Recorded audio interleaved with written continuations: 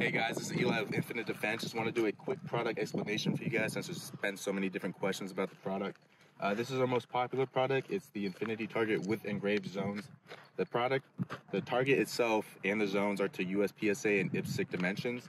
The zones are engraved so you don't have to repaint or redraw them. The target's going to be 30 inches tall, 18 inches wide, so it's going to fit on any standard target stand with the 2 clips that are included with the target. The target is made of rubber. It's 3/4 inch thick, made of 100% recycled rubber in the U.S. and manufactured in Phoenix, so it's a 100% U.S. made product. It has reactive properties, so as the bullet passes through, the paint rubs off, as you can see. And there is no hole there, so you go ahead, grab a can of spray paint right over, and it's ready for the next drill. There's been a lot of questions about calibers and round count.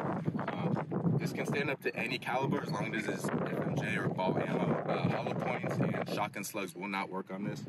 An expected round count is around 3,500 to 5,000 rounds, depending on shot placement, calibers used, etc.